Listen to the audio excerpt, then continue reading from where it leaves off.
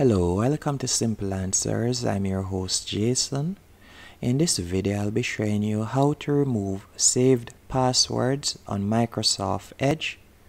First, you'll need to go over to the top right hand corner and you're going to tap on the three dots. And from here, you're going to tap on Settings. Once in Settings, you're going to go over to the left hand column and you want to select Profiles. Then you're going to scroll down and select Passwords. And from here, you'll search for the password that you would like to delete.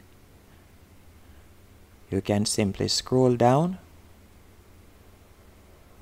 and you will see a list of your saved passwords.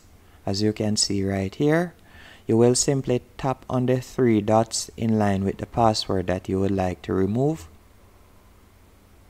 And you can either edit the password, meaning you can change the current password, or you can tap on delete right here and delete the password.